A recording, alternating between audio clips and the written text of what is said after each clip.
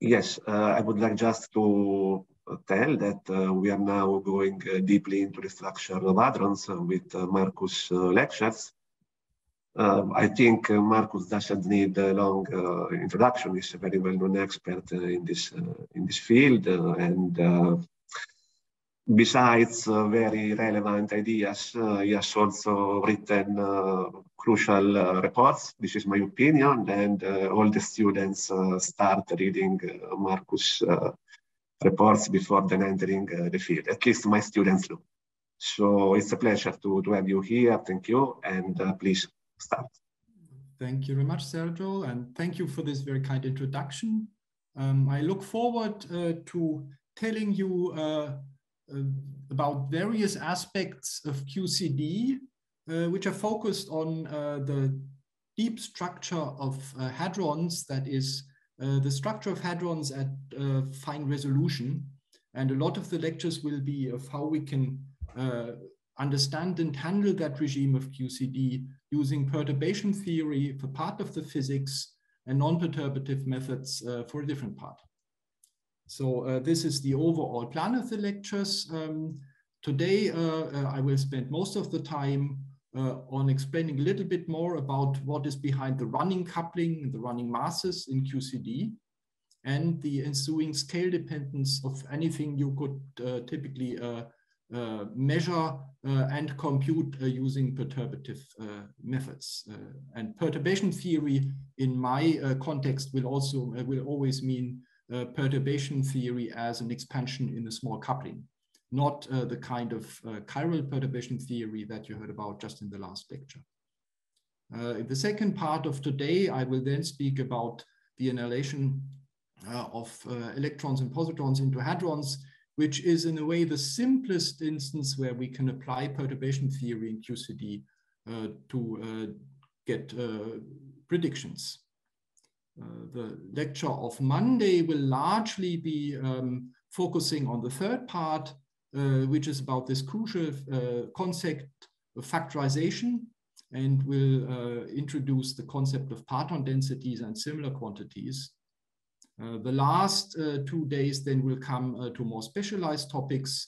One block on parton densities, a little bit about what we know about them, a little bit then about exclusive processes and GPDs. I can be rather short on this part because the lectures that come after my block will go into very big detail here by Barbara Paschini. Same thing holds for transverse momentum dependent distributions. And depending on how much time is left in the last lecture, I will tell you a little bit about my personal hobby horse, which is double parton scattering and double parton distributions. But let's start at the beginning. Here's just a small compendium of references for different aspects of these lectures. Most of these are short to mid-size research articles, so you can read them in an afternoon or so, with some exceptions for GPDs. This is a field where there are very extensive reviews, several hundred pages. Here I've listed a few of them, so this you will not do in an afternoon.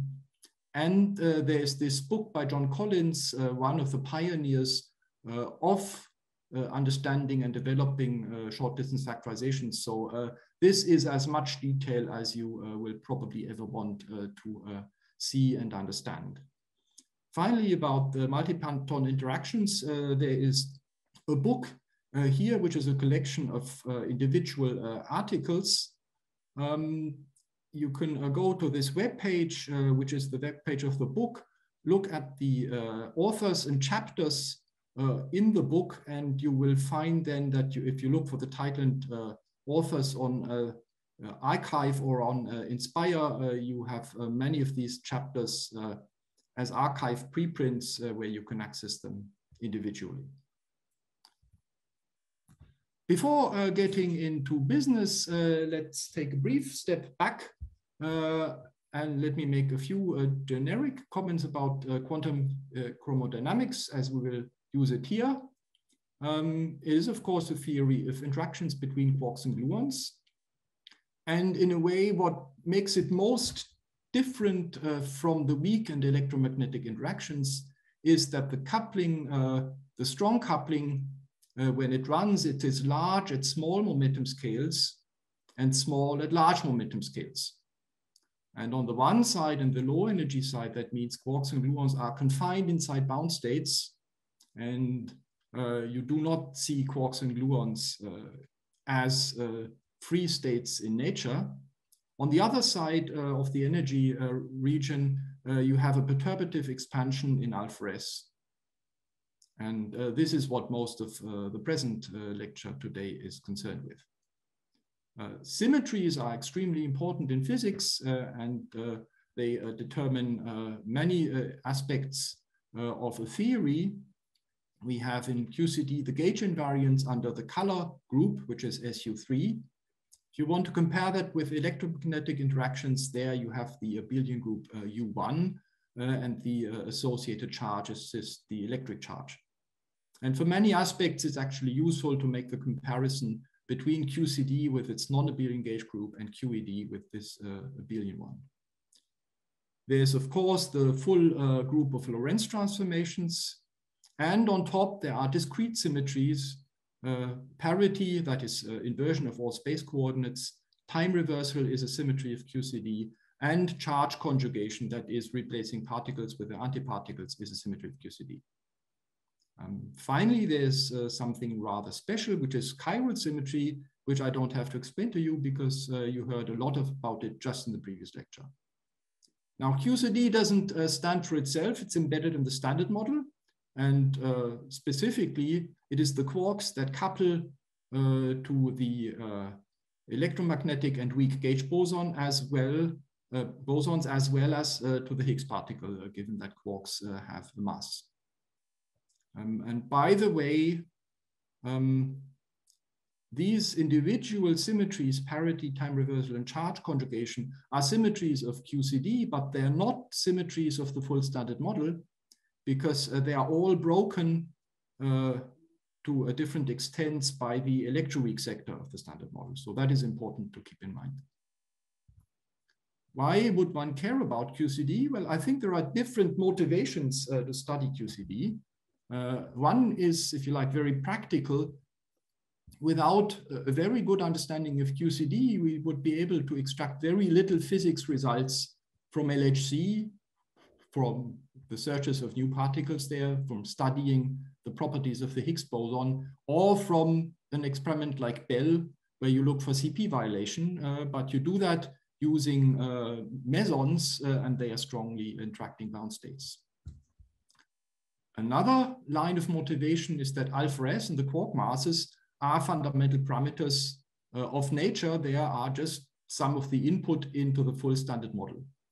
And specifically, there is still a very large program going on of research to try and get as precisely as possible the value of the latest quark that was discovered, the top quark. And that has immediate consequences for larger fits of parameters in the full electroweak sector and for Higgs physics. And also, it is important to understand very precisely the value of alpha S. For example, if you want to run alpha S to very large scales and see and think about possible scenarios of a unification of all forces of the standard model into a single one. Last not least, QCD is a very rich theory in itself. One can say it is the one strongly interacting quantum field theory that we can study and experiment at a very, very broad scale. And there are many interesting distinct phenomena that are seen in experiment. There's the structure of hadrons, there's confinement, there's the chiral symmetry and its breaking, which you heard about in the previous lecture. There are more mathematical aspects like the convergence of the perturbative series, which is especially in QCD also a practical aspect. So whatever your motivation is along this long list, it's good to be aware that there can be other motivations too. And various aspects of the theory, of course, are more important for one or the other of these aspects. Now, you've seen the QCD Lagrangian in several lectures before, including the last one. so I don't need to carry you through this in detail. What I would like to point out, however, is that there is an index-free notation when it comes to color degrees of freedom, which is often very useful because it allows you to focus on other aspects. And it's also what I will largely use in these lectures. So if I write the QCD Lagrangian in this form, you don't see any open color indices at all. And that is because this here is meant as a vector or matrix notation of all quantities that carry color. The quark field, of course, comes in just 3 copies, these 3 colors here corresponding to the color group being SU3. If you had SU2, there would be only 2 colors. Then there's the covariant derivative here in the quark part of the Lagrangian. It has a standard derivative term, and it has the gluon potential. And the way it is written here, the gluon potential is a matrix in this fundamental representation space. So it's a 3x3 matrix. And the relation of this notation between a notation you might be more familiar with, where the gluon potential has 1 to 8, an index running from 1 to 8, is just that you contract these 1 to 8 version of the gluon potential with the corresponding generators of your symmetry group, which are just 1/2 times the Gell-Mann matrices. These happen to be the same Gell-Mann matrices, of course, that you have to work with when you look at SU3, but SU3 as a symmetry in the quark flavor sector between up, down, and strange quarks. It's the same group, but of course the physics is very different. So what can be done for the gluon potential can be done also for the gluon field strength, which again, you can either write it in this adjoint representation with 8 indices, or you contract it with the generators. And then these here are, as before, matrices in 3x3. And one of the exercises that you can do at home, and that will be discussed in the tutorials on Monday, is to see how you go from this commutator representation to the representation here, where you have these explicit structure constants of the theory. At this point, a remark of more general nature. I will have exercises here and there in the lecture slides. The idea of these exercises is they are mostly, with a few exceptions, rather simple calculations. So you might wonder, why should you bother? But it's really an experience that if one puts one's hands on something and just does even a little calculation, one just gets a much better feeling for the subject matter. So this is, in a sense, to immerse yourself a little bit into these things. So I really encourage you to look at these exercises as much as you can before the exercise classes, which will come in the mornings then next week. For the exercise classes, we will have the luxury of having 2 tutors, Peter and Florian. That will allow the classes to be a little bit more interactive because there will be fewer people. That's at least the plan. I will be absent in the classes because, first of all, I can't be present in 2 rooms at the same time. And also, the classes are meant really also for you as a chance to go back to basics if you feel like, and you should feel perfectly free there to ask any question you think maybe it's a stupid question. The senior guy will not be there, and you can really freely talk between people of your age group. Finally, the exercises that, as I said, are flagged in the lectures of the slides are always collected at the end of the set of slides. There, if you look for this X part here, you find all the exercises formulated out, and you are sure that you haven't forgotten any. The slides will, of course, be posted after each lecture on the school's website. So let's carry on. I had on the previous slide the statement that SU3 is the gauge group. So we should understand how the colored fields transform under the gauge group. The quark field, which is this triplet field with 3 indices, is multiplied by an SU3 matrix. And the feature that makes this a local gauge transformation is that the SU3 matrix is can be different for each point in space-time. Likewise, the covariant derivative here transforms with the same matrix, only that since it's a matrix in 3 by 3 space, it gets one U matrix on one side and the U dagger or the inverse matrix on the other side. And the same can then be derived to be true for the field strength.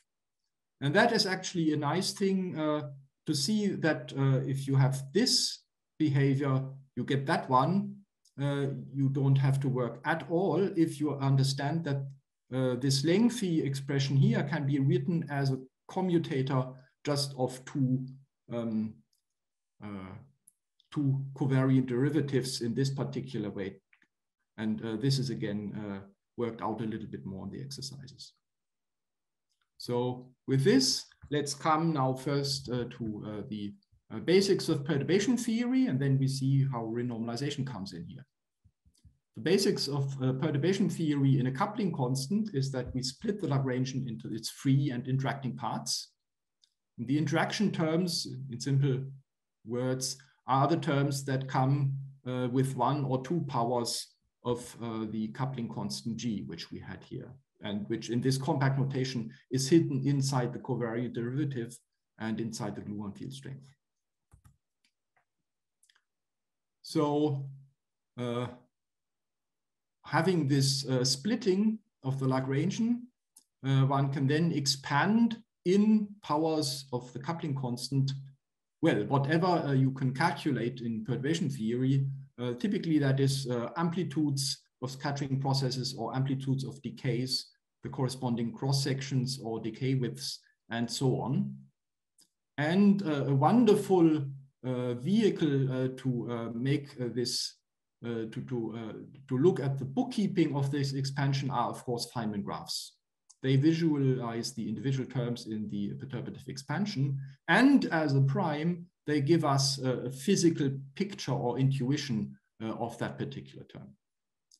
So what are the building blocks of the Feynman graphs? From the free part of the Lagrangian, we get that the propagation of a free quark or a free gluon.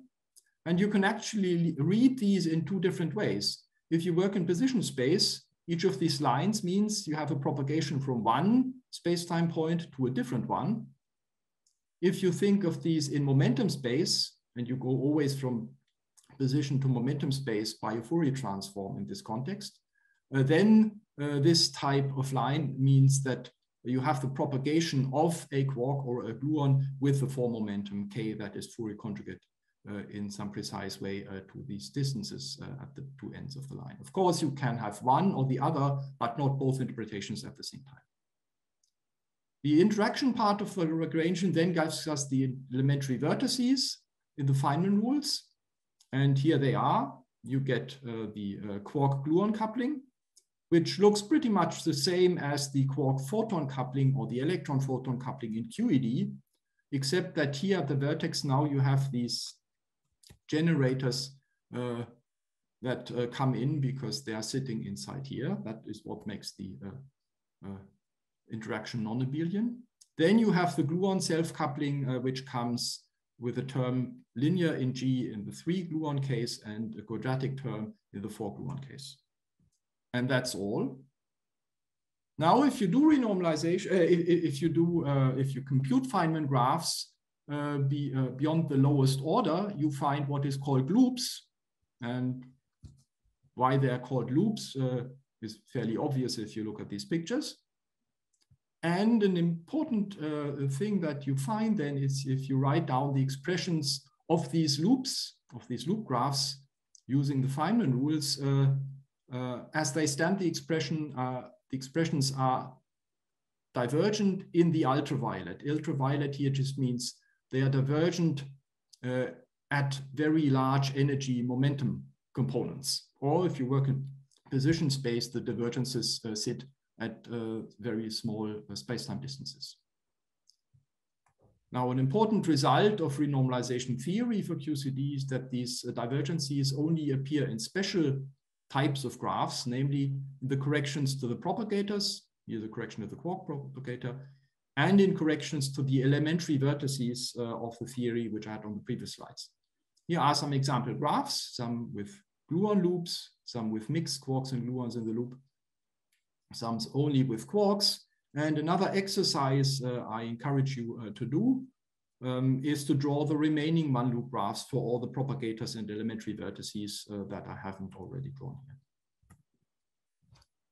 So what can you do if you have an expression that is infinite? Well, you have as a physicist, you need to think why they are infinite. What does that tell you about the physics? As I said, the origin of UV divergences is infinitely large loop momenta or quantum fluctuations at infinitely small space-time distances, as I said.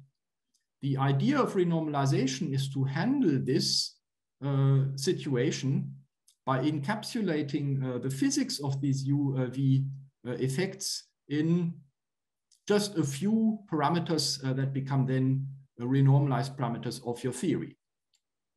And these parameters are then used to describe the physics at a given scale, set of momentum scales, which we call renormalization scale. And I'll tell you in the following a little bit more about this. So this is the physics idea. How do we do that technically? That comes in different steps. The first step is, well, in order to control what you're computing, you must get rid of these infinities. And that means you regulate the theory, which practically speaking is you make some artificial change of the theory that makes your previously infinite terms finite. Now, a very intuitive type of such an artificial change is to impose a cutoff, an upper cutoff of your energy momentum integrations. In practice, that is feasible at one loop level, but beyond one loop, it gets terribly messy. And the underlying reason for that is that such cutoffs destroy very important symmetries of your theory, Lorentz invariance, gauge invariance.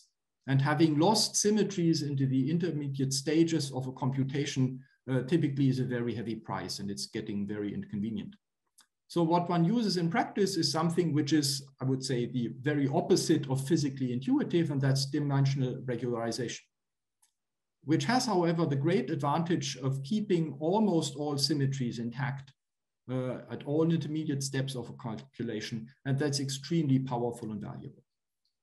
Now, once you have your finite expressions with a regulator, the next thing you do is you absorb these effects of the ultraviolet physics into a handful of quantities.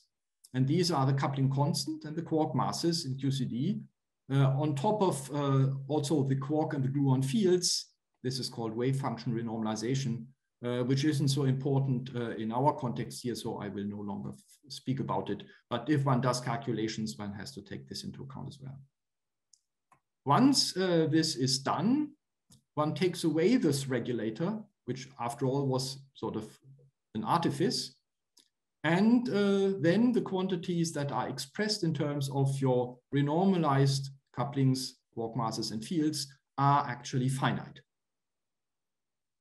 Now this program comes with some freedom of choice, namely exactly how much or what to absorb into the couplings here, sort of put in simple terms. Putting an infinity into a coupling constant is as good as putting infinity plus log of 4 pi.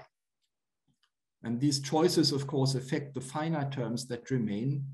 And what kind of renormalization scheme one takes depends on the practical considerations, which I won't go too much into here.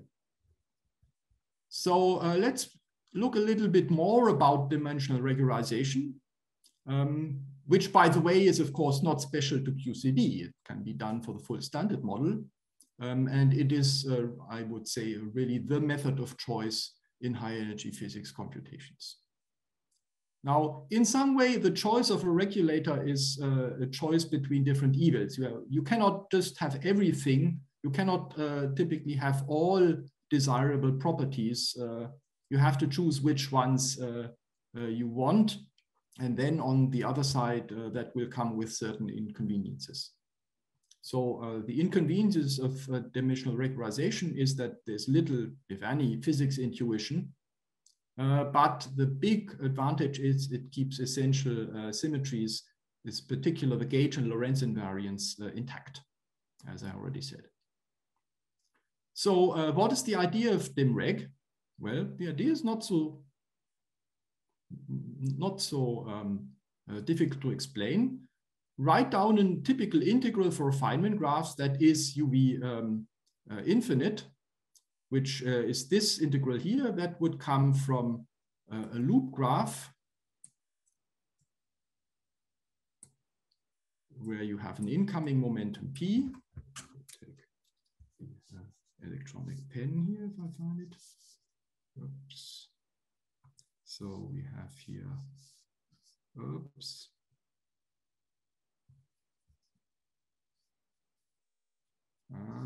Yeah, this will take me occasionally a while.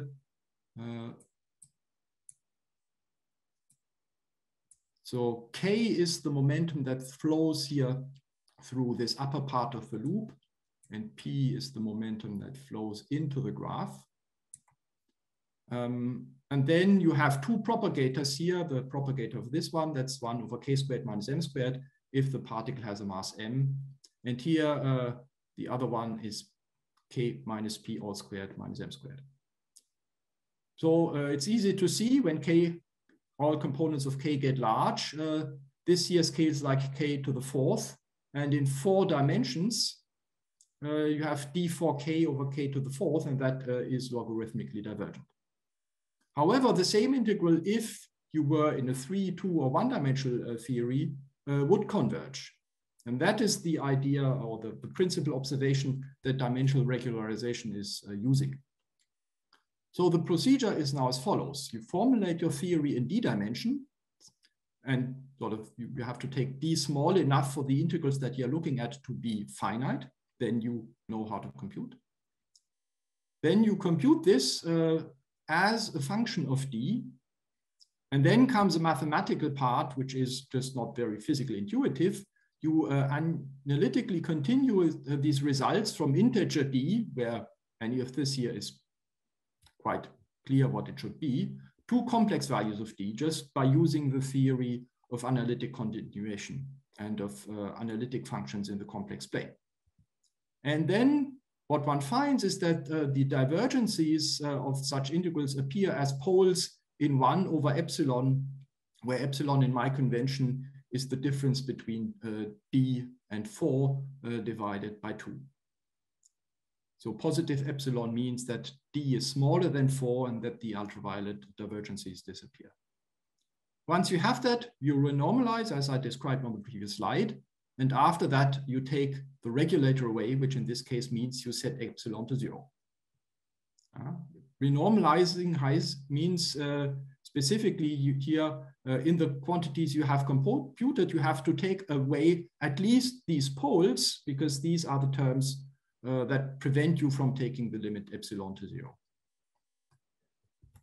Now, let's see a little bit more in detail how these poles arise in an actual calculation.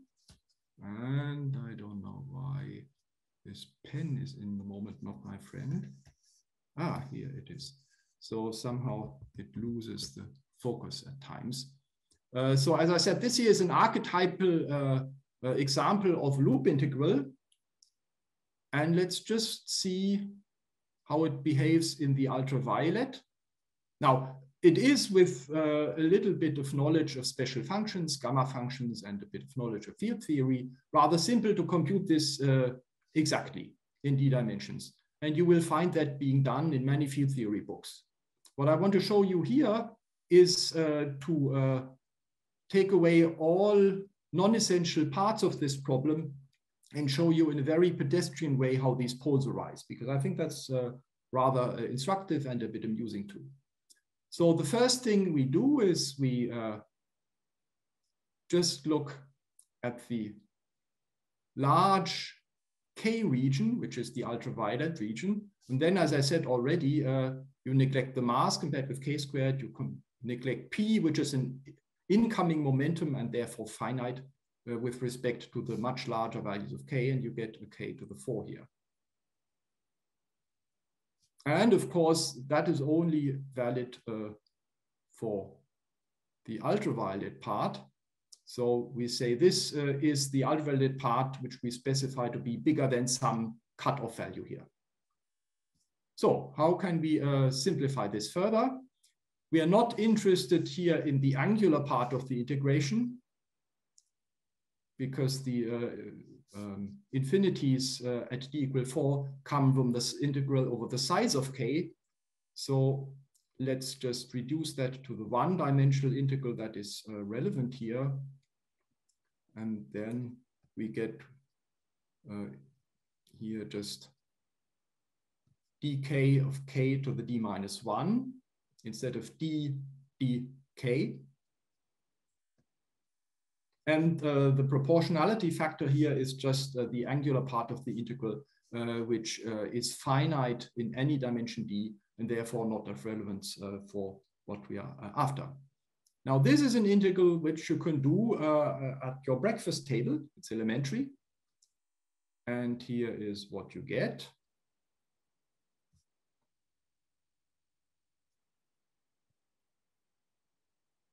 That's the result. And of course, as I said before, for that to be true, d needs to be smaller than 4.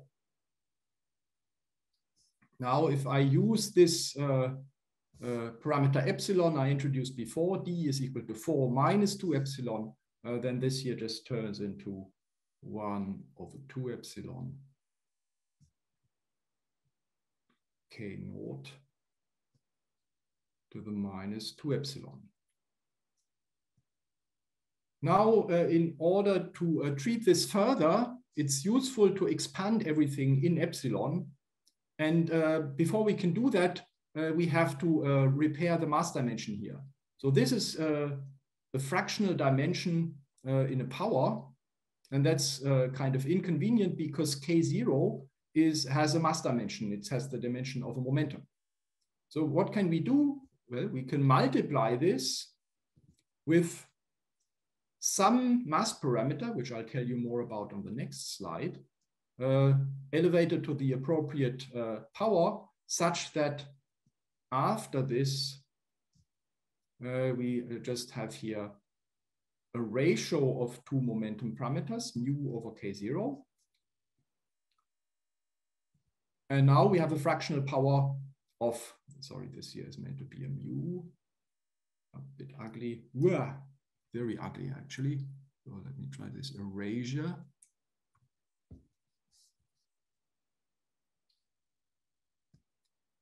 This is something we can now work with further. We can write that, for example, if you're very detailed, as the exponential of 2 epsilon times the log of mu over k naught. And now this we know how to Taylor expand. Just use the exponential series. And we get 1 over 2 epsilon from the first part of the expansion of the exponential, which gives you 1. And then the next term is 2 epsilon by 2 epsilon times the log of mu over k naught. And the next term is of order epsilon and will disappear when you take epsilon to 0. So you'll see what happens. This is this pole in epsilon that I announced before, and it comes in really in a very simple way. And from Taylor expanding the remaining part of the integral result, you get, and that's very important in the following, you get a logarithm between two scales. The scale, which in this simple example here was my cutoff scale, where sort of I wanted to the ultraviolet part to start, and an extra mass scale, which I, for the moment, pulled out of my hat. Now, the next step is to understand how I could pull that out of my hat. And that is the following story. If you look at the coupling G in our 4-2 dimensional theory, you find it is actually not dimensionless. It has a mass dimension itself. And the convention then is to write the coupling not as G, but as mu to the epsilon times G, such that G is a dimensionless parameter. And mu is then just a mass scale which you cannot avoid from appearing. And the fact that the coupling in this theory actually has this mass dimension epsilon is again rather instructive to see, and that's one of the exercises that you find at the end here. Now you might think, well, that's kind of a crazy feature of my dimensional regularization. But in fact, it is not. Turns out if you think of other regulating schemes, you always introduce a mass scale one way or another. And the most obvious way to actually introduce a mass scale is if you work in a cutoff scheme, because the cutoff on momentum is, of course, again, a mass parameter. And many other schemes like Pauli-Villard schemes where you introduce fictitious particles with a large mass, again, have a mass. So the upshot of this is renormalized quantities, the ones where I've taken away the poles and maybe some finite terms in order to make the rest look pretty. They depend on this scale mu, and you see here in a very simple setting how this scale mu appears. And you also see that it comes in almost automatically in the form under a logarithm. So that brings us out of the kitchen into the area of some results, which I will not be able to show you here in detail. If one works harder, that's the object of a field theory course, you can derive what is the dependence of renormalized couplings and masses on your renormalization scale. And that has this form here. It is given by a function which, if alpha s is small, and you can use perturbation theory in alpha s, is computable. If you're interested in this function for large values of alpha, where you cannot use perturbation theory, then you have to resort to non-perturbative methods. And that is actually be done, for example, using lattice QCD. But I will not speak about that in this lecture here. So these are perturbatively calculable functions. And there's been an enormous efforts over several decades to compute these to high order. My notation for the coefficients in this expansion is like such. Beta is negative, starts with a coefficient times alpha s squared. And then the remainder of the series I write in this form, simply because it is practical for the little calculations I want to show you in the following slides. This quantity gamma m here is called the mass anomalous dimensions for historical reasons that I don't want to explain here. And it has a similar expansion, only that it starts at order alpha s rather than alpha s squared. And this function here, very imaginatively, is called the beta function, surprise. In both cases, we know the coefficients up to the fourth order beyond the first trivial one. The lowest order expressions nicely fit on a slide. NF is the number of flavors, and how that comes into such calculations is easy to guess, because some of the loop integrals that you have to renormalize have internal fermion loops, and here you just have as many fermions as you have fermion flavors, and that's why NF appears in these renormalized quantities and their beta function. At higher orders, also the mass dimension, the mass anomalous dimension depends on NF. So this tells us that alpha s as a function of your renormalization scale runs. It changes, and the way it changes, you can compute if you know the beta functions, the beta function.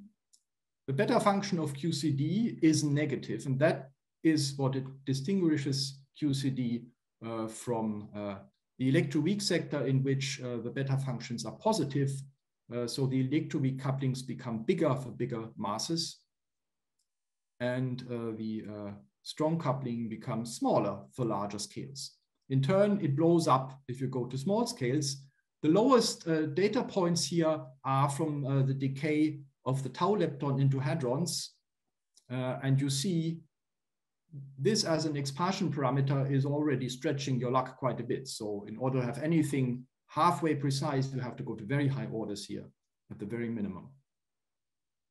And this is a beautiful confirmation of a theoretical prediction, because as I told you, the shape of this curve, although not its initial value, can be computed by computing the beta function.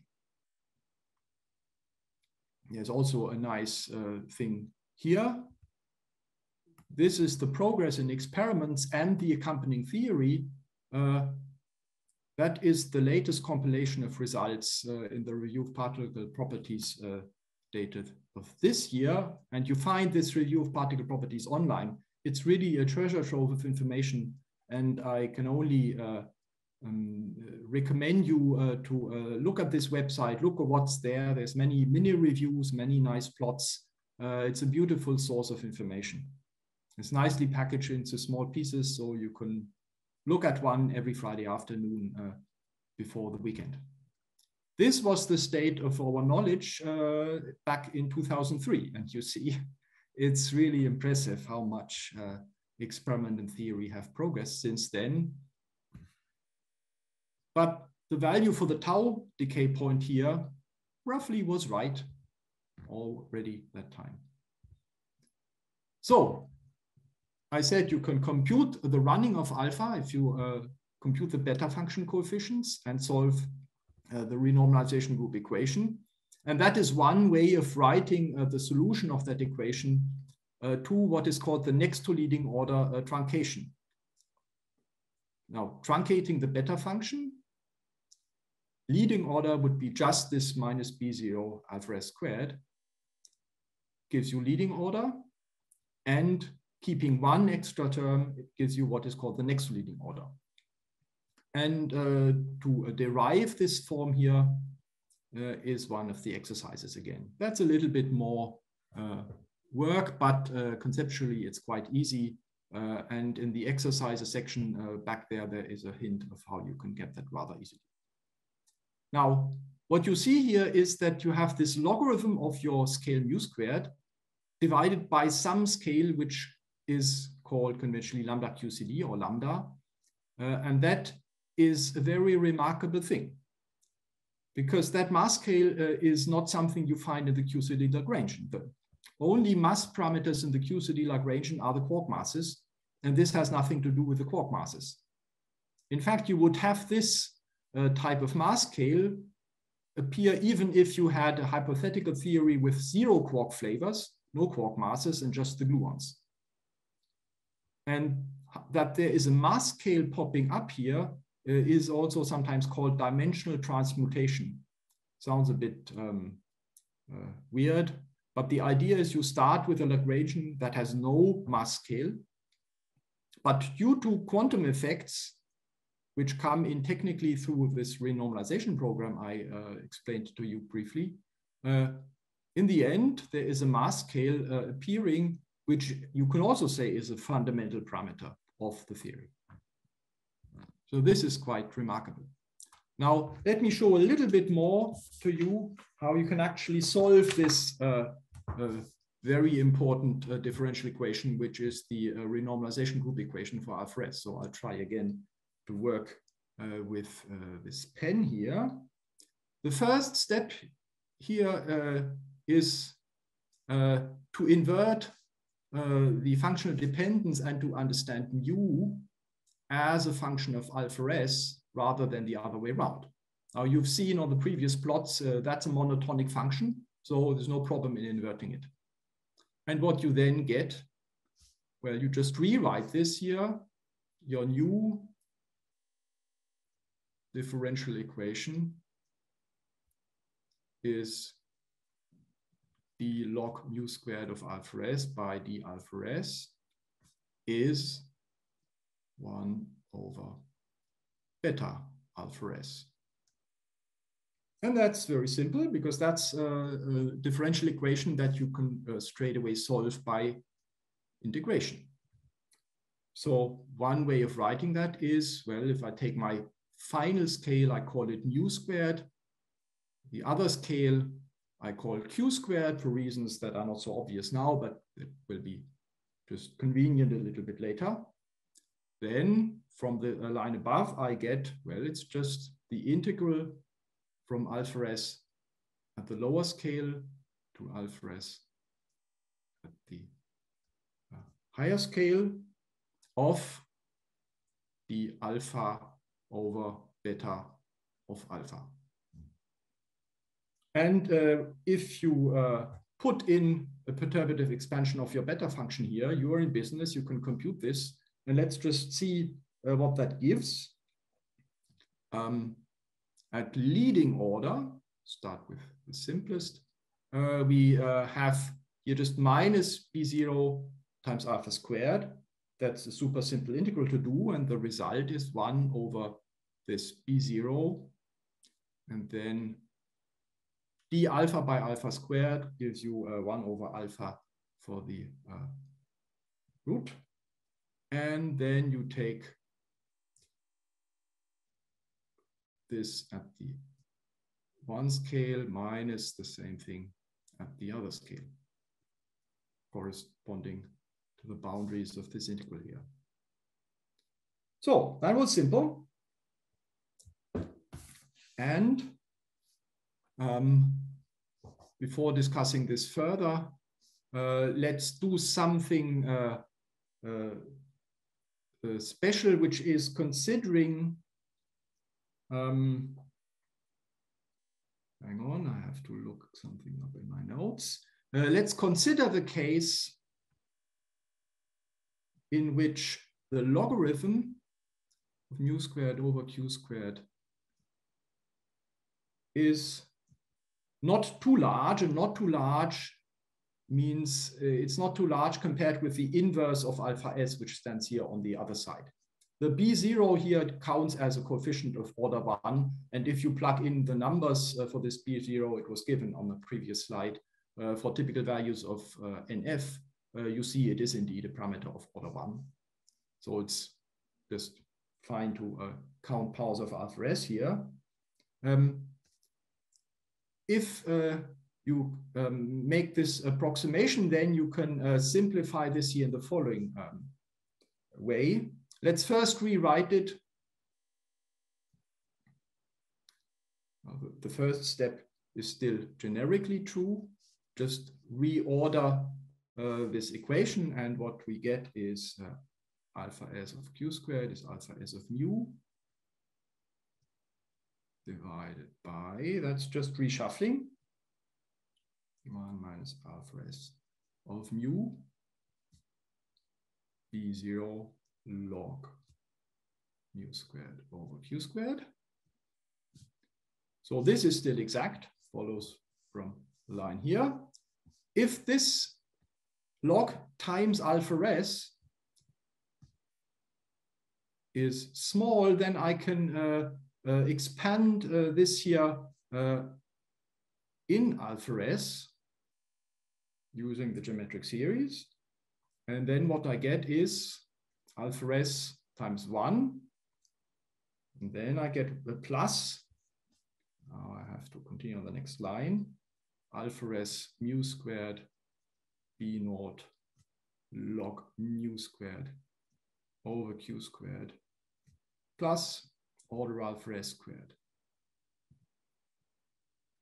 Now, why don't I bother to write down the order alpha s squared term here? That's because it would be rather pointless. I have obtained the result up here from a leading order truncation of the beta function. And if I were to expand this beta function further, I would have more terms up here. And these terms would generate also other terms of order alpha squared here. So keeping the alpha squared part in this approximation is actually going beyond the accuracy of what you have anyway. So this is the point at which you should truncate. And how do you know at which point you should truncate? Well, either you just take one more order here and see that it is giving you terms of order alpha s squared here, Or you follow the rule of thumb if you wish.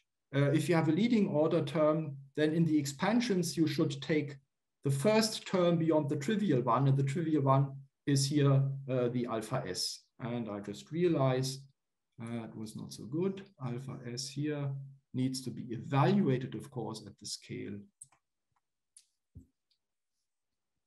mu squared. So I'm not pretending that these slides will win any beauty contest, but I hope you can read them nevertheless. So this is an important result. You can express alpha at one scale in terms of alpha at another scale by a perturbative expansion. And there's a trivial term here. So at lowest order, alpha s at one scale is equal to alpha s at any other scale. And the first correction to that comes from the first beta function coefficient, this B0, and it has this form, and it comes with a log of the ratio of scales. Of course, if this log is very large, such that this term here is much bigger than 1, then it's easy to see, because this was a geometric series here, then the higher order terms are much bigger than what you have here, and the expansion is no good, and you would have to use this form here. So that's a generic way of handling such calculations. You always have to make sure you understand what is the order that you're looking for, what is the accuracy of your calculation, and the rest is essentially Taylor expansion. So the maths behind it is really very, very simple. But let's now look at this lambda QCD parameter. And how does that come in? Well, let's go back for this to this line here. You could understand this alpha s at Q as your initial condition for computing alpha s at your desired scale mu.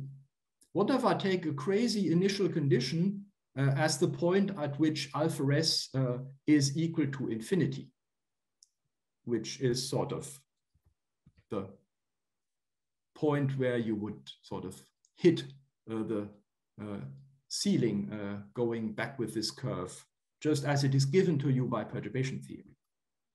And one should mention at this point, this is a mathematical procedure, because we know, physically speaking, if you go to a region where alpha s is very, very large, then the first step of your equation here, which was truncating the beta function, wasn't good at all.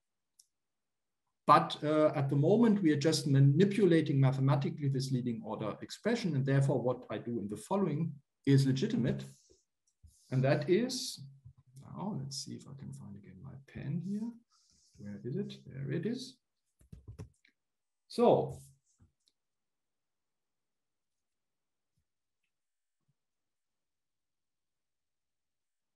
then on this previous slide, second line, this minus 1 over alpha s of Q just disappears, because it's minus 1 over infinity. And then the solution of my equation is very simple indeed. It's alpha s at mu is equal to 1 over B0. You always see this coefficient of the beta function times the log of mu squared over lambda squared. This is the lambda QCD that you had on the slide. I'm just too lazy to write the QCD subscript here. And this is another way to see how this transmutation, this dimensional transmutation happens. It comes in this disguise here as the scale at which you take a particular boundary condition of your differential equation for the running. You could have taken any other boundary, but it's inevitable to take some boundary value, of course. So let's see how this goes if we go beyond the leading order in the beta function expansion. Then we have beta equal minus b naught alpha s squared 1 plus the next coefficient here is this b1, which is again a function of nf, and you can look it up in books if you're interested, times alpha s. And we neglect the higher order. So this is now the next to leading order accuracy.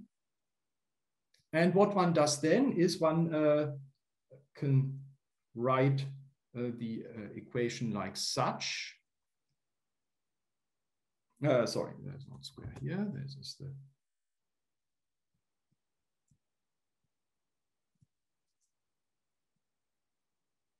the generic way of doing what I had in the first line here is to integrate from initial condition alpha is equal to infinity, that's what we had here, up to alpha s at the scale mu squared.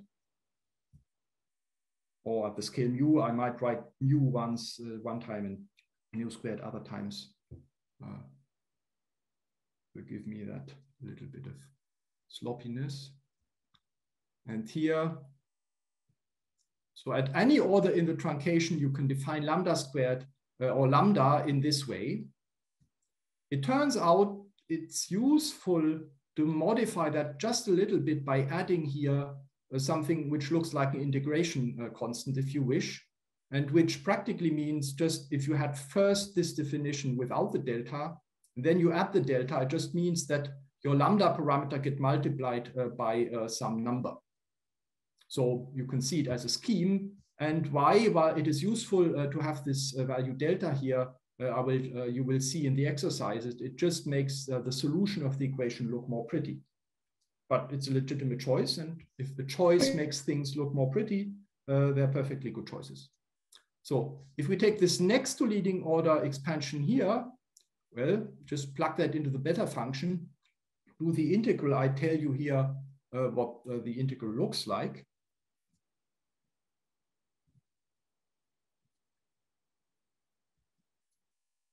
So you get the alpha s, and I don't write the mu squared on the other side here, just for, again, for brevity, there's only alpha s around, one alpha s mu squared around at this point, so there is no ambiguity.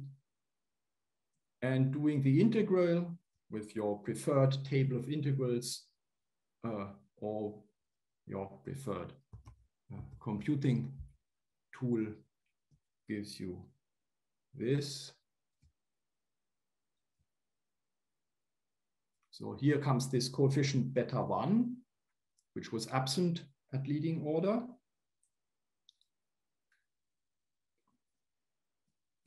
So this is just doing the integral after plugging in the NLO form of beta here.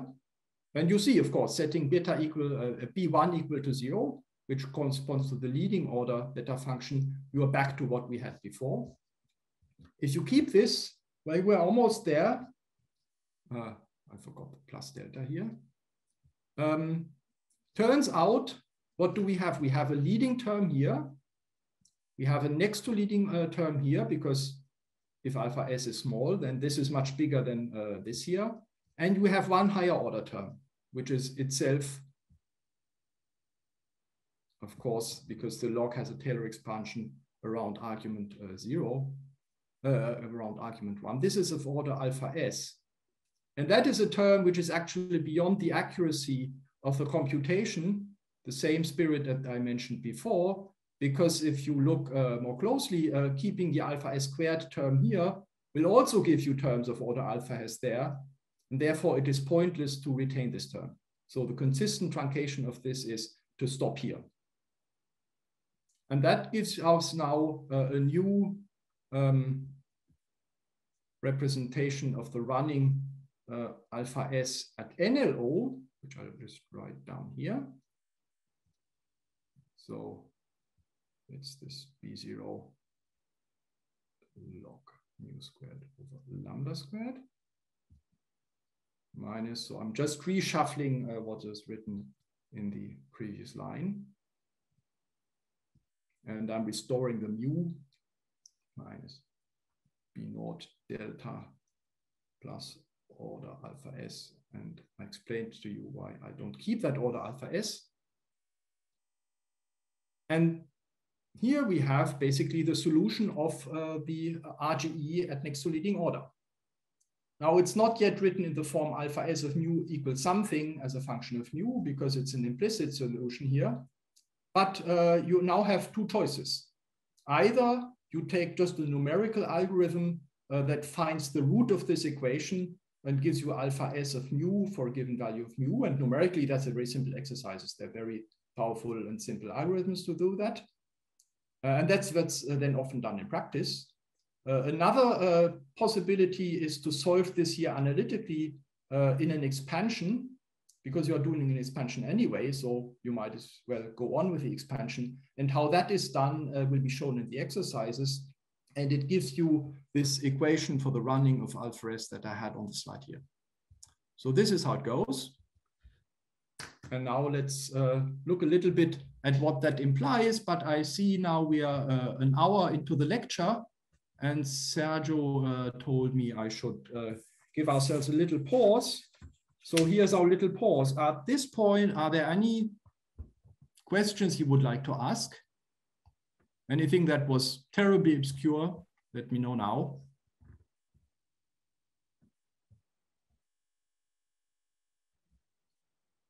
Does not seem to be the case. Sergio? Well, it was very clear, very detailed, but please ask questions if you have doubts.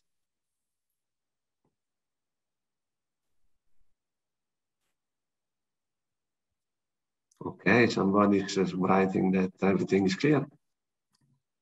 Victor? Fine. And anyway, any question that comes to your mind afterwards, you can still ask either at the end of the lectures here or in the exercise classes. Of course, Peter of course. and Florian will be very happy to Sure. do their part of the wisdom. Now, before going on, I suggest we make a 3 minutes break for me to have a cup of tea, for everyone else to stretch their legs a little bit. But please be back at 17:20. Is that fine? Great. Perfect. Very good. Hi, I have a bit of a nitty-gritty question about dimensional regularization that I'd like to discuss briefly, if possible. Please go ahead. It occurs to me that so you've treated some denominator which is just, it includes the square of some Bohr momentum or something of the sort. Mm-hmm. But let's say that you have some integral where you have some Dirac algebra element in the numerator, for example. Yes. How does one go about treating such an object in dimensional regularization, given that the structure of the Dirac algebra changes depending on the dimension that one is using? Yes, very good question. The short answer is that for many things, it's not a big complication. You just have to basically extend the Dirac algebra. And what one does is that the extension is such that this fundamental rule of computation, which is the anti-commutation relation between two of the fundamental gamma matrices here, stays correct in d dimensions. That gives you a lot of mileage. And for many QCD problems, that's all you need. So you have to adjust your computation of traces, where in places where in d dimensions you have certain factors of 4, you will then have factors of d. And that's, again, all worked out and also in the appendices of corresponding books. The one thing that is not simple at all is how to treat the gamma 5 matrix in d dimensions. And that, so that is a long story I cannot tell you here. To consistently incorporate the gamma 5 matrix in d dimensions is not so easy, because you cannot keep all the properties of gamma 5 that you are using in 4 dimensions. And there's physics behind this apparently technical detail. You have seen in the previous lecture that the gamma 5 matrix is essential when you discuss chiral symmetry, because the projectors on chiral even and chiral odd states, or left and right-handed states, involve the gamma 5 matrix. And the fact that this is not so easy in the renormalized theory, if you introduce a regulator, has to do with the fact that chiral invariance is broken by quantum effects. The buzzword for that is an anomaly, and in that case, it's the chiral anomaly. And you see it technically by the difficulty of defining gamma 5 in d dimensions. You might wonder, well, again, why do you bother with such a crazy scheme if it gives you trouble? Turns out the breaking of chiral symmetry is a physics. And if you take any other scheme, you will find again that chiral invariance is broken. So there's no way around it. Does that help a little bit? Yes. Good. Yeah, I guess it wasn't. I guess at least what springs to mind about gamma 5 is that either you keep it being the pseudoscalar, or you keep it anti-commuting with Exactly. gamma So matrices. you have again to choose in that case which property do you retain, which one do you give up, and you cannot keep them all. And depending on how you do it, you have then again what is called different schemes. But that's really a very interesting chapter by itself, which, however, I won't have time to cover here. So let's come back to the running of, well, anything. If you By the way, just thank you. Yeah, welcome. If you compute something in perturbation theory, as I said, you have a dependence on the renormalization scale, and it comes in two different ways. It comes implicitly because the expansion parameter of perturbation theory depends now on mu, the renormalized one. And it comes explicitly by terms that are logarithms of your mu scale divided by a relevant scale in your computation. So what that Q is depends on what you compute.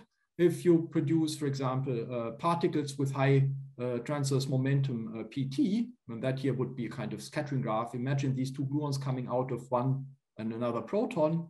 They can scatter, produce you high PT particles. And here you have loop calculation, a loop. So if you compute this, you will find that the log here can be written as the log of mu over the PT in the final state. If you have a decay like Higgs decay to hadrons, then the Higgs mass is your mass parameter. If you annihilate E plus E minus into hadrons, then the center of mass is your high scale. So the simplest setup is where you have a single high scale. Then it's kind of clear what the scale here is in your logarithms. If you have scales with several large parameters like high PT, but with a massive quark, then what happens here depends really on the case. And one cannot say much more on a generic, at a generic level. Now comes an extremely important sentence here. The mu dependence of an observable cannot be there because mu was sort of a way of formulating the theory, but what mu should be, what should be the value of mu is not prescribed. Yeah? More specifically, the mu dependence of an observable you compute in perturbation theory must cancel beyond the accuracy of the computation. And we've seen before in the little examples I showed you in a little calculation, at some point you truncate your result, higher orders that you cannot compute at that point. And these higher orders are allowed to depend on the scale because that dependence is beyond the accuracy of what you're doing. And that's exactly how it happens. Now, let's see how that happens in a kind of sandbox example. Consider some physics problem without running masses so that the only thing that runs is alpha s. And the observer that has a single scale Q. And then we have an expansion of that observable in terms of alpha s. And I can first expand in alpha s at my physics scale Q. That's certainly a choice that makes some sense. And I write the expansion like such. The coefficient of the leading term is called C0. And then there is a next to leading order term with a coefficient C1 and another power of alpha s at my scale Q. And higher orders, which I don't consider here. I'm keeping this here generic. Some observables start at alpha s to the 0. And we'll see an example later on today. Others start at some power which is bigger than 0. And you can see what happens, and you will see it in a moment. So what can we do with this to understand about the mu dependence? If instead of alpha s renormalized at the scale q, I take another scale, mu. Well, in order to see what happens, I just have to go back a few slides where I had, by some lucky accident, computed alpha s at scale q in terms of alpha s at another scale mu. That's why also I took the notation at the time. Now you can go back yourself later on to that slide and see what it was. I am now expanding that to the nth power because that's what I need here for the first term. And then there was this 1 plus alpha s of mu b0 beta function coefficient log of the scale ratio u squared over q squared plus higher orders. And since I'm now taking this to the nth power, I get another factor n here in front. And that is actually an important observation, but okay, let's make that in a second. If I now just take this here and plug it in the first line, what do I get? Really, you see the maths in this is all extremely simple. The tricky part is to understand what you're actually doing. So now we have first term is alpha Sn mu from plugging in the first term here. And then, so I'm taking this out. First term is C0, just my leading order result coefficient there. Then I get, well, here another alpha S mu times the C1 coefficient. And since this here is alpha S, I've traded alpha SQ for alpha S mu, there's a correction to that, but that correction is of order alpha S squared inside my brackets here. And I've already neglected alpha S squared terms here, so I don't have to keep that correction. In fact, I shouldn't, because it would be going again beyond the accuracy of what I'm doing. And then there is another term which I need to keep that comes from the leading order C0 term multiplied with the first correction to the running here. So then there is another alpha S of mu times C0 coming here and times this whole stuff, that's n times b naught log of q squared over mu squared over q squared. And again, let me write it out here explicitly. Higher orders are of order alpha S squared inside the brackets here. So that was a simple calculation, but there is an important message in it.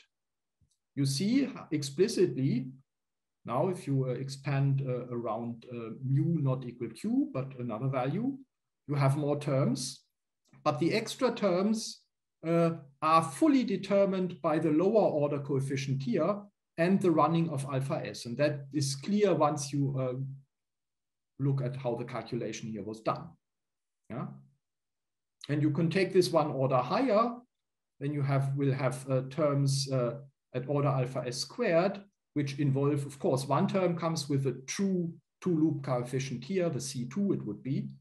And then you have more terms that come from the running alpha S. One will be just the next order in this expansion here that will have a log squared and a B0. And another term will have the B1 coefficient from also making that here more precise to the next order. And so it goes on. One can really see rather easily what is the general pattern in this expansion. Little side remark, you also see if your lowest order starts with a high power, the higher that power is, the higher the logarithmic correction here is, which just comes from this binomial expansion here. So also that is very important. What else do I want to say? I think this is taken here again. So that's the same thing, just written in a nicer way. little exercises check that this here satisfies what I claimed in words before. The scale dependence of the observable is of an order in alpha S, which is beyond the accuracy of what I've computed. But of course, when you do the computation, you will not find that the scale dependence is absent. It's just of a size that you shouldn't be surprised about. That's very important. Now, what is a reasonable choice of your scale mu? That you can see here. You don't want to have mu too different from q squared, because if this here is a very large number, this logarithm, then you have a very big correction term here compared with the previous order. You might say, well, I don't care, but what you should care about is that you know there's even higher orders which you have neglected. They come with even higher powers of the log, and that's not good, because that means your truncated series is no longer giving you a good approximation in that case. So what you want to make sure is that essentially alpha S times this log of scales is not too large, should be a small number, just as alpha S is a small number. Now, details depend on what these coefficients are, what n is. So what is a tolerable range of mu squared being different from q? That is something that you cannot answer in a generic way, but you can look at examples. So let's look at an example, and it's a very interesting example. The decay of a Higgs boson. Now, the Higgs boson couples very strongly to the top quark, and by this top quark loop, you can then produce final states that consist of, well, quarks and gluons, if you do perturbation theory, hadrons in reality. And what is shown here is the perturbative calculation of Higgs going to partons via a top quark loop. Now, there is also a direct coupling of the Higgs to the B quark that would give you additional contributions, but that is small compared with the top quark coupling, because the couplings are proportional to the mass. If you are interested in high precision, you take it into account. It's just not included in what is shown here. Now, this type of decay has been computed again to very high order, namely the third order beyond the leading one. And when you have computed this, you have all these coefficients here and the logarithms at the higher orders, and you can just plot your result. So the observable C in this case is equal to the partial decay width for Higgs going to hadrons. And this is what you get. At leading order, well, you have a very uncertain result depending on what the ratio between your renormalization scale and the Higgs mass is taken to be. Well, you would say, maybe mu of order m Higgs is a natural scale choice. So let's look at here. Let's look a little bit to the left and the right. It's a big uncertainty. And oh goodness, if you look at the next highest order, you see you were actually quite off a little bit with your guess that this was a good scale choice, because the next to leading order curve here is the green one. It still is rather steep and actually doesn't intersect the leading order curve in this window of ratios here. So you see this is not very satisfactory either. You should actually go to the next to leading order, that's the blue curve, and there for the first time you see, aha, that doesn't really change too much anymore. So you could say, what I choose for my scale here doesn't matter too much. And it turns out if you go one order higher, and only very strong loop calculators can do that, you find that if you had made a, call it reasonable choice of the scale here, the next to leading order lets you keep to stay in the same ballpark. And that looks like a convergent situation. You can reasonably hope that the even next highest order here gives you a small correction, but it doesn't shift you around by a factor of 2 as it happened, or a factor of 1.5, as it happened between the lowest and the next highest order. So you can learn a lot from this kind of exercise. The most naive scale choice is often not, in fact, the best. There's a generic consideration that you can bring here. If you think of how the initial mass gets distributed in terms of energies of the final state particles, you have at least two of them. So you could argue, well, the typical scale of inside the loops is really not the Higgs mass, it's half the Higgs mass at least, some fraction. That, well, doesn't get you where you really want to be, but at least tells you if there was a reasonable scale choice, it's perhaps more, it's perhaps rather smaller than the mass rather than larger. But more you cannot say, and you see sometimes it takes high orders to get a reasonably good result. That's just a fact of life. And it's not because alpha S is particularly large here, because alpha S at the Higgs mass or half the Higgs mass is a small parameter. It's a 10th or so. But that's what it is. The last comment I wanted to make here is, if you want to have an estimate of the uncertainty of your truncated perturbation theory series, then one way of getting such an estimate for very little effort is to say, well, I vary my scale choice around my best guess of the scale choice, and that variation gives me some idea of the uncomputed higher orders. The rationale behind that is exactly what I had here. The scale variation of a truncated result is of the generically of the first order that you have neglected, and it might give you an idea of the uncertainty. Works fine for the higher orders in this example, doesn't work fine for the lowest order unless by some crazy reason you said, well, my best scale choice is about a fifth of the Higgs mass, where you would have been sitting here. But frankly, I wouldn't know any good reason why a fifth of the Higgs mass should be a good scale choice here. So you really see that this is a recipe. It's very often used. And the main reason is often you don't have any better idea of how to estimate the higher order uncertainty. So you do what you can do. And in a way, it's dirt cheap to do, because all these logarithms are known and you can just do the exercise without much effort. But you should keep in mind, sometimes it gives you a good estimate, and sometimes, like here, if you started at leading order, it gives you actually a bad estimate. And you shouldn't be surprised. It's just estimation of errors is a very high art, and it's also a matter of luck. And sometimes you're lucky, sometimes you're not. Last point I want to make in this section here is a bit more about quark masses. Remember, not only alpha S, but also quark masses have to be renormalized. And if one takes what is standard in QCD, which is this MS bar scheme, I realize I forgot to say what the MS bar scheme is. So what is the MS bar renormalization scheme? It tells you when you compute these divergent quantities, then you subtract just the pole terms, 1 over epsilon, and a specified finite piece, which is some combination of 4 pi's and the Euler constant. And the only reason for that is to make sure that what remains in your finite result looks a little bit less messy.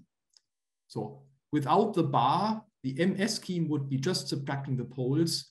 And for convenience, one subtracts the poles and a little bit more, and that's then called MS bar.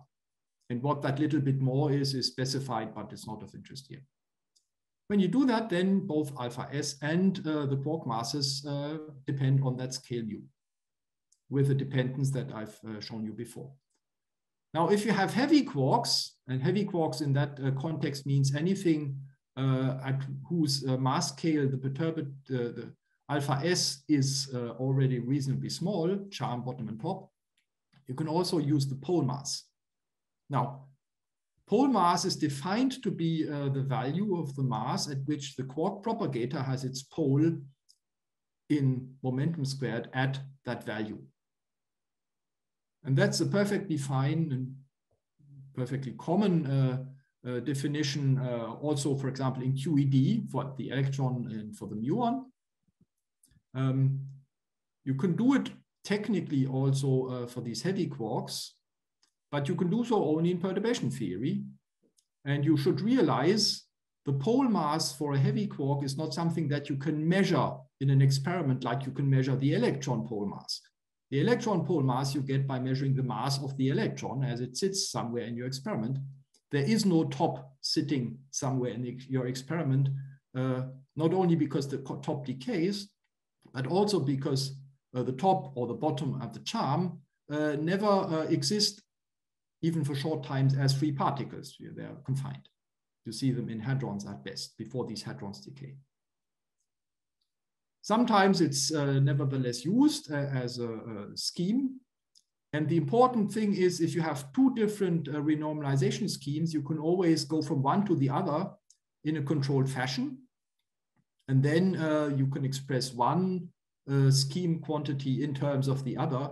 So this here is the lowest order expression of the pole mass in terms of the MS bar mass. You see it's an expansion in the coupling.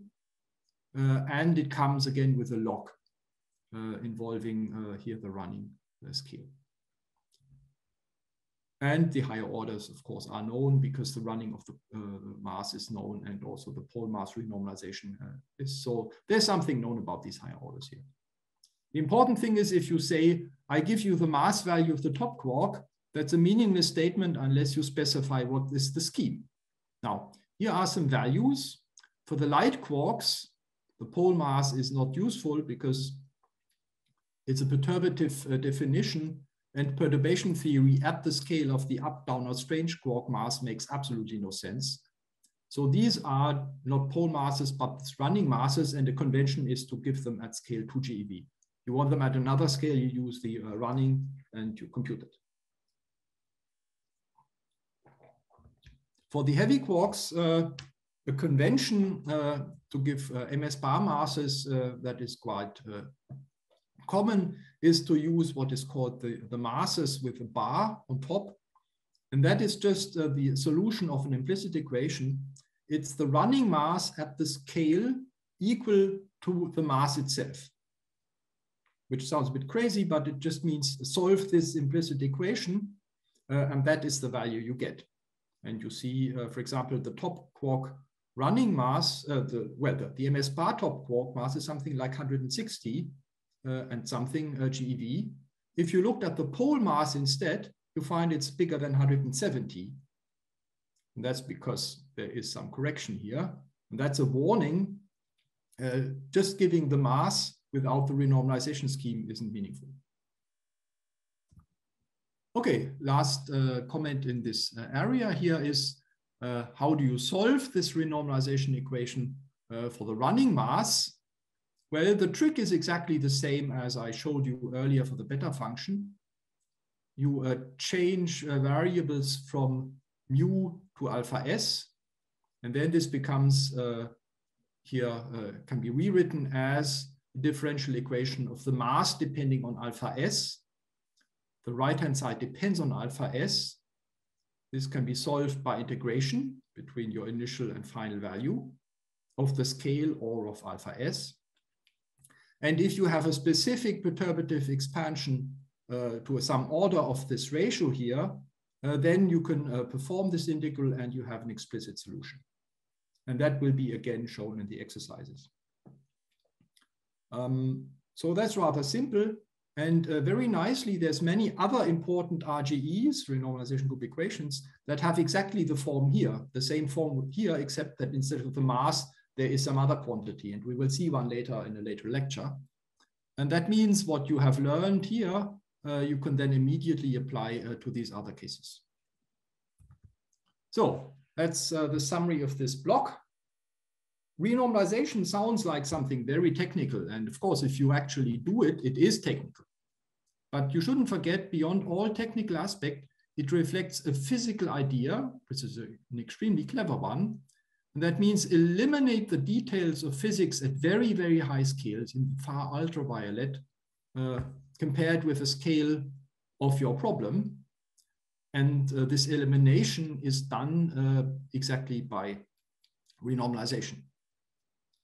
The consequence of that is that crucial parameters like the coupling become functions of your scale. And the particular form of that dependence, asymptotic freedom at high momenta, strong interactions at low momenta, that is a hallmark of QCD. And it introduces a specific mass scale in the theory that you don't see at the Lagrangian level. It really comes in through quantum effects. And practically, it means that whatever you compute in perturbation theory will depend on your choice of scale. You can then have happy debates among theorists what a clever choice of scale is.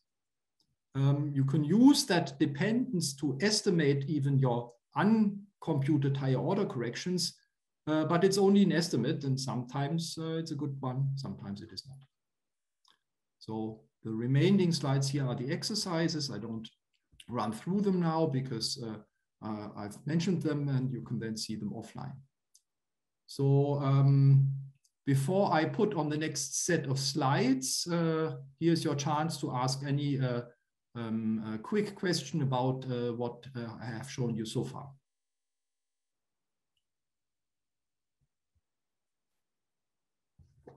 Not. Then we need a little technical break for me to switch slides. So Sergio, I propose I'll first stop sharing. Okay. Go I'll ahead. pull my other slides, which takes me a little moment. Mm-hmm.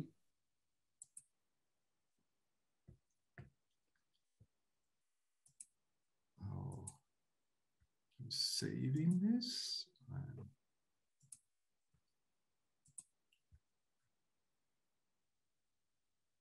Next set of slides. Looks good. Now I'm trying to share slides again. That's the tricky bit, if Zoom wants me to do that.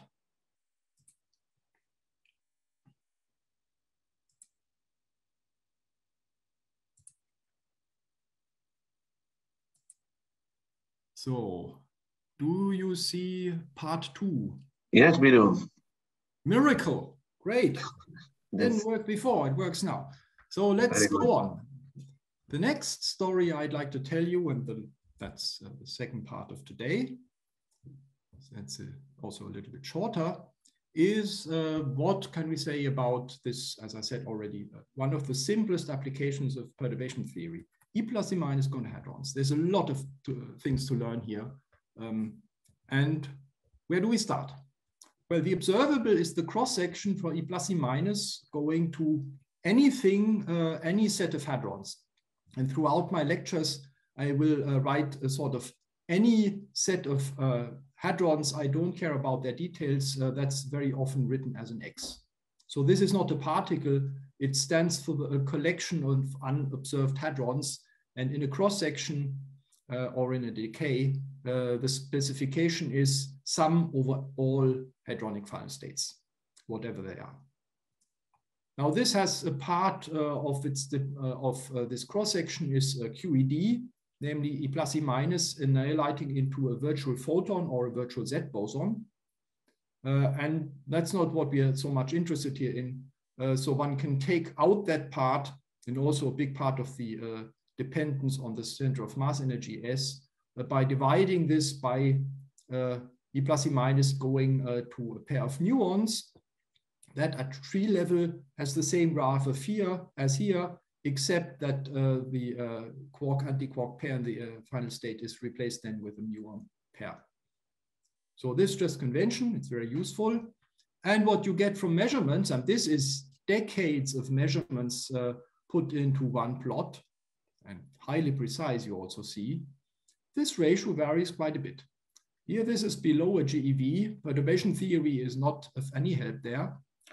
Excuse me. You see resonance peaks of the rho and omega meson, very narrow peak of the phi meson, very broadish, well, call it peak or not, of an excitation of the rho meson. And then at some stage here, starting beyond that rho prime peak, the curve becomes flat as a function of S. Then, whoops, comes a new resonance, charm quark resonances and excited resonances. after that, these very, very, very sharp peaks, they go through the roof in this plot. You have a new plateau, but at a higher value. Come the same story here with bottom quark BB bar bound states, the epsilon and its friends. And after that, you have again a plateau. What you don't see at the resolution of this plot is there is actually a value, a shift in the plateau value between here and there, but you see it's smaller shift than compared with this one. And then there's more stuff that happens. At some point, you have not only the intermediate photon that's important, but also the intermediate Z, and here you see the Z peak. So, as I said, the electroweak part of this process you can take off. And then the QCD interesting part is the amplitude for a gamma star or a Z star, star meaning it's virtual, going to hadrons. Amplitude squared gives you the cross section, and you sum over all hadrons final state. So this is what we call a fully inclusive final state, not interested in any details here. And what makes it even simpler is that the initial state here has no hadrons at all, 0 hadrons. Little side remark, the very same calculations and considerations you can make to apply to a close friend of this process here, and that's the decay of a tau lepton into hadrons. Well, instead of having annihilation here, the tau radiates off a neutrino, you have a virtual W, and the W now, instead of the gamma star or Z star, the W star goes into hadrons. That's what's written here. And you can again normalize it to something here that allows you to take off part of the dynamics just for convenience. Turns out the calculations you need for this are essentially the same as you need for that. So you get 2 applications for one single effort. Since this here is computed to very high perturbative order, up to the 4th order, one of these rare cases where you have really many, many, many orders in the perturbation expansion, that gives you then a possibility to actually measure alpha S by measuring R, computing these coefficients and solving for alpha S. And that's exactly the point in this plots of data for alpha S I showed you earlier. That is how you get the point at the tau mass. Now, let's go back to the simplest lowest order here. I mean, this is well known from elementary lectures, I suppose. At lowest order, where you just have this simple graph here, all that distinguishes the graph with QQ bar from the one with mu mu is the vertex here. And what happens at that vertex is, well, you have the electric charge of the quark, because it couples to the photon here.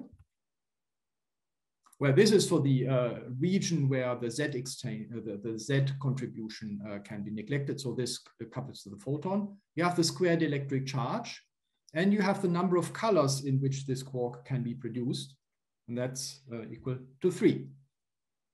And you see, as soon as you have a new quark that you can produce, you get a step in this value, and that's exactly what you see here. And that's also why the step, when you include charm, which has a square charged 4/9, is a bigger step than the step from charge to bottom, where you have an extra 1/9 only.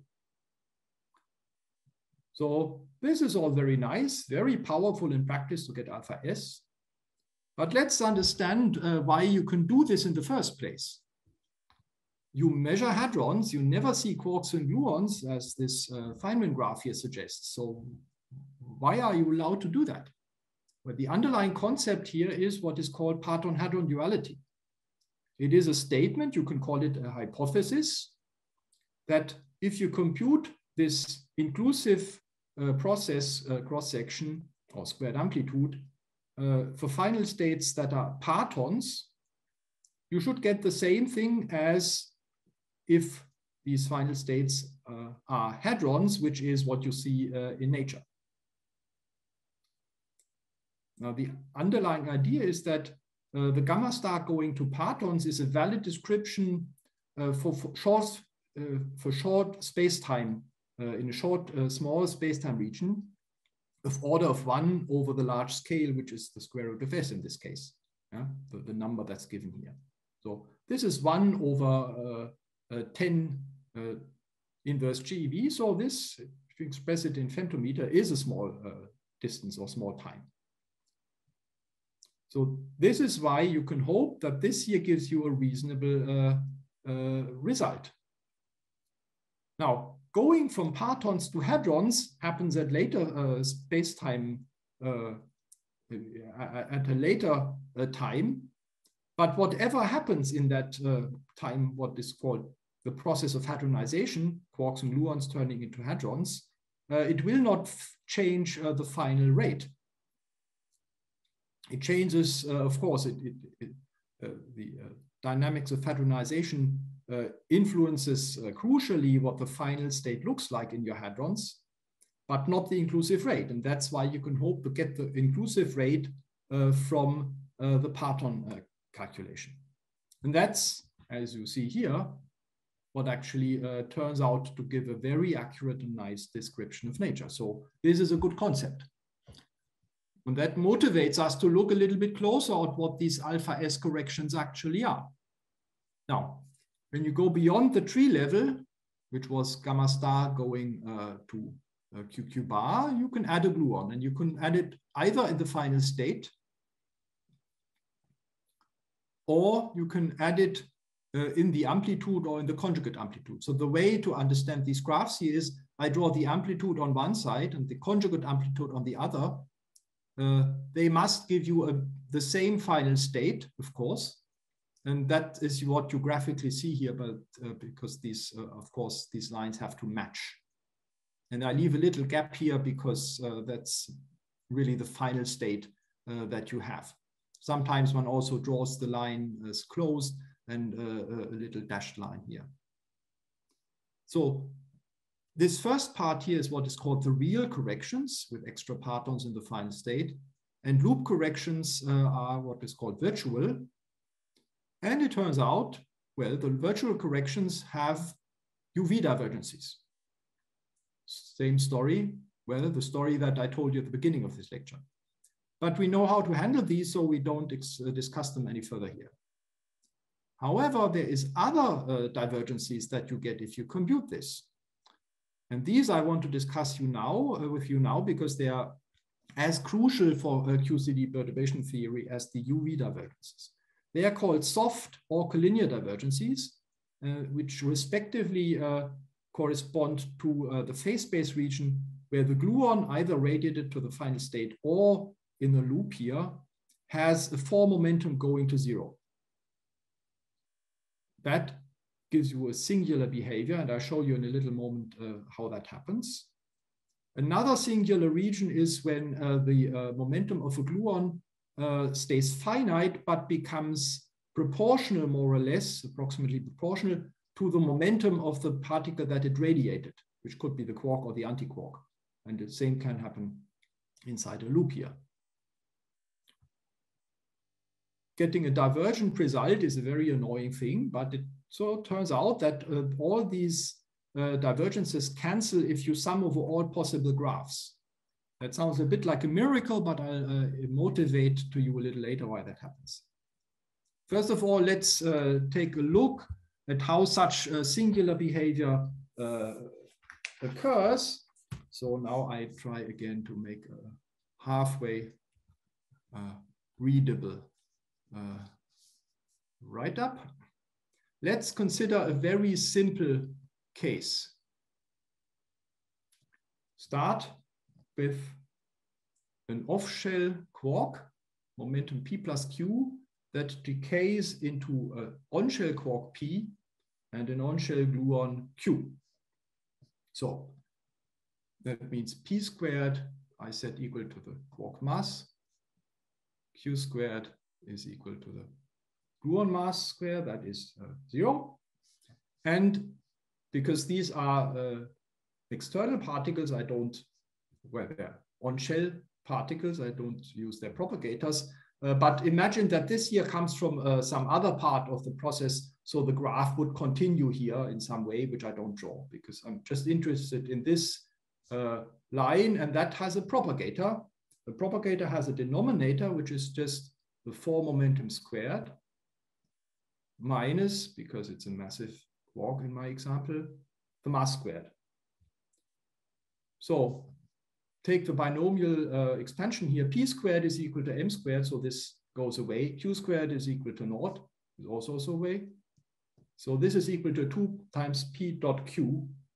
And if I write that out in components, that gives me 2 0 component of P minus. Now I just write this and define the quantities in a second.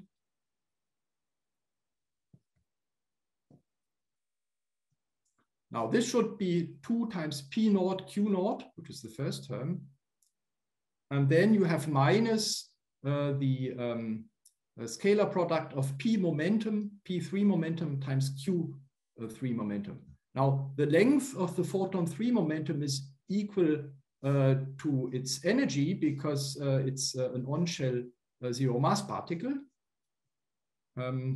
Whereas P squared here, the length of the P vector can of course be expressed in terms of the energy component or vice versa. That means P0 is P vector squared plus MQ squared. And since this was a scalar product between two vectors, theta is the angle between P and Q. You realize I've chosen some reference frame here and not told you which one. In fact, it doesn't matter for the consideration that I want to make. So the first thing you can see here is that this here is always positive. Yeah? This is the energy of an outgoing particle. It's positive. Here the energy is bigger than the momentum component, so this is guaranteed to be positive, where this here can be 0. So this here is equal to 0 or bigger. And when it goes to 0, since this is the denominator of a propagator, then you get a divergence, because then in your Feynman rule you have something like 1 over 0, and that is divergent. So we can identify the singularities just by looking when does the denominator of the propagator in this example go to 0. And we see, well, we have a soft singularity. That is when the momentum, the energy of the gluon here goes to 0. And because it's on shell in my example, that also means that the 4 vector goes to 0. Yeah. Because the length, as I said already, the length of the 3 vector is equal to Q naught. So this is the region of a soft singularity. And I note that if the gluon had a mass, that soft singularity would be absent, because then the second term here would have P vector times length of Q vector. If you have a massive particle, the Q vector length is smaller than Q0, and then this cannot that cannot become equal to 0. So soft singularities only happen come from a radiation of a zero mass particle, not possible from radiating a finite mass particle. That's important as a result. The other possibility for this here to go to 0 is only if the quark mass is equal to 0. So these are called collinear, and sometimes they're also called mass singularities, means the same thing. And these happen for the angle theta going to 0 if the quark mass is set to 0, because then this here is just P naught, And for theta equal naught, the cosine is 1, you get P naught minus P naught. And that is another way of getting 0 while Q naught stays finite.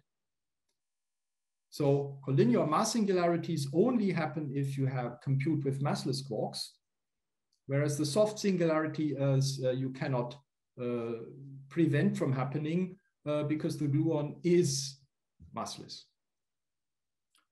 You could actually also consider the case where you have the same situation with the gluon splitting into two gluons. Then the equivalent of the quark mass here would be the gluon mass, and then the collinear singularity again happens always. Last little remark, you can do the very same type of consideration. So this was for an off-shell particle decaying into two on-shell ones.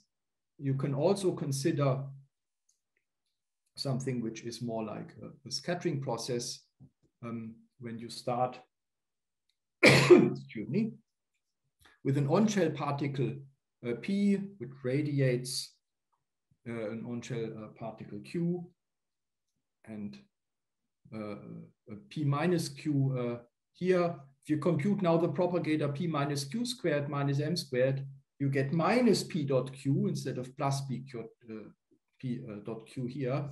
And the discussion of the singularities is the same as it was here. So this is not only valid for decay processes, but also for scattering processes. And it is much more generic. These are just the simplest examples where you see what the singular regions are. So let's discuss this a little bit more. We have soft, or sometimes also called infrared divergences, because we have a massless gauge particle. And the same thing happens actually in QED, where you have soft photons instead of soft gluons. In QED, these divergences are sometimes called the infrared catastrophe, which is a theorist's catastrophe, not an experimentalist catastrophe, because experimentalists don't measure infinite results. And we have, in addition, collinear or mass divergences if the quark masses are set to 0. Now, you could ask me why on earth would I set a quark mass to 0, since I've shown you before a list of quark mass values and they were all finite. So certainly for the up-down strange quarks, why don't I just put in their finite mass values there and these divergences are gone? Well, the reason is I could formally keep these finite masses for the light quarks, but I know that perturbative results are not trustworthy if virtualities of particles are in the squared MEV region. Now that's where alpha S is not even well defined anymore in perturbation theory. So it is just a matter of convenience for the light quarks, and light means light compared with the scale of your process. So if you're computing a process at 5 TeV, you might as well set the charm quark mass to 0 as well, because it's tiny compared with what is relevant. But minimally, up, down, and strange quark masses must be set to 0 in perturbative calculations.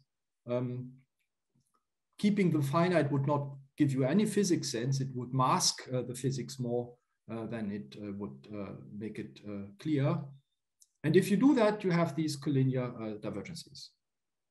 Now, I told you the divergences cancel. And that means, in other ways, the result, the important phase space in these graphs here that dominates the final result, sum over all graphs, is dominated by large virtualities. And that is meaning it's dominated by small space-time distances. And that was exactly my previous hand-waving justification for using parton-hadron duality in the first place. So you see how things fit together. There is some formal names for theorems that tell us when and why such divergences cancel. Given the time, I skip over that. You can read it later on if you're interested. Important remark to make here is what I said, the cancellation of divergences. Can we look a little bit more in detail? Now, turns out if you compute the squared matrix elements here, the squared amplitudes, you have two integrations that become logarithmically divergent at small values. There's the integral over the photon energy, the gluon energy, E, and it has the form dE over E. And there's this integral over the angle of emission, which is d theta over theta. To see why this is logarithmically divergent, you have to compute more than what I showed here. You have to do the numerator algebra of these graphs. You have to take the squares, and that's a little bit more work than I have time here to show. But believe me, this is what comes out. So the fully inclusive cross-section that I've discussed so far has these divergences cancel in the sum over all graphs. Now, what happens if you're getting a little bit more curious and say, well, this quark and this gluon and this quark, each of them could go to a hadronic jet, and I'll discuss next time what a hadronic jet is. So if in the parton level calculation, I keep the momenta of these guys fixed rather than integrating over everything, well, keeping them fixed here, I still have this loop integral in the virtual corrections because this here is not observable, doesn't affect the final state here. And then I have only a partial cancellation of my divergences. So what that means, if you compute something like a jet observable for these graphs, then the computation remembers that, well, first of all, if you do the calculation correctly, next lecture, next week, then the divergent part of the integral still cancels and you get a finite result. But as a reminder of that cancellation happening sort of only partially, is that you have squared logarithms in the final result. And one squared logarithm for one vertex, that means one order of alpha s, because you have one vertex here, you squared its alpha s, g squared over 4 pi. And what the argument of the log squared is depends on exactly what kind of kinematic observable you're computing, but that the squared log follows from this structure of one logarithmic integral over energy and one logarithmic integral over angle. These are called Sudakov logarithms, and the crucial property of these logarithms is that if you go one order higher, the same story repeats itself. And it's easy to see why. The argument I gave here, you can repeat it. Whenever you have a line here and you radiate a gluon, the same thing happens. So at each order in alpha s, you get an alpha s times a log squared. So coming back to a discussion we had earlier for the renormalization group logarithms, which were always alpha s times a single log, if alpha s times the log is large, you have to what is called technically sum this to all orders, and typically that's done by solving a differential equation, which before was the renormalization group equation. Now you have alpha times a square log, and the origin of this is not the renormalization, it's something different. It comes from this soft collinear integrals. But if that alpha s times log squared is large, again, you must sum that to all orders to have a meaningful result in your computation. Turns out that can be done analytically by, again, a different differential equation for certain cases. And it is done in an algorithmic way by what is called the parton showers in Monte Carlo event generators, which, simply speaking, just put as many of these radiations in here, make appropriate approximations, and then it's also possible to sum the relevant squared logs to all orders in perturbation theory. Now, if I may, Sergio, I would just wrap up today's lecture with this slide here, which gives us another way of understanding, or one way of understanding why these divergences cancel. And that is the optical theorem. Now, you know, hopefully, that the optical theorem allows to compute a total cross-section or a squared amplitude as the imaginary part of the amplitude for the incoming state going to itself. And this amplitude for a gamma star going to gamma star actually is called vacuum polarization. And the graph for the vacuum polarization is this one here with the gluon, and another graph is the same graph. So what this line here, which I can put in a different way now, means I look at the final state. It's exactly the same I had here. But now technically cutting this graph in all possible ways means topologically and such that the final state particles have a positive energy, because otherwise they cannot be physical final state particles. That gives you the imaginary part of the amplitude. So this optical theorem holds both in the full theory where you have hadrons. It also holds in perturbation theory when you have partons in your calculation. And now the idea is, well, the vacuum polarization at large virtuality of your photon, which is the center of mass energy of the annihilation, is dominated by short distances. So that's why we can compute it at quark-gluon level.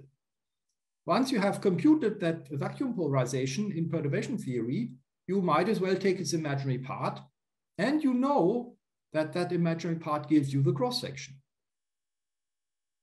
Since the vacuum polarization, where you don't even speak about a final state in the first step, is only having one large scale, it's not so surprising that divergences should cancel inside this. And if you take the imaginary part of something finite, it stays finite. So this is a nice way of understanding why sufficiently inclusive quantities via this unitarity or optical theorem trick will have soft and collinear divergences cancel each other.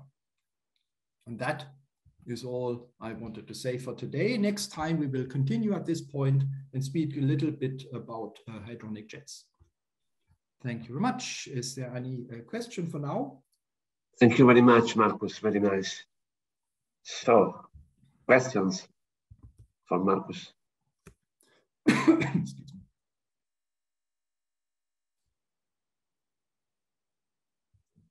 It's Friday afternoon. Everyone is buzzed, I guess.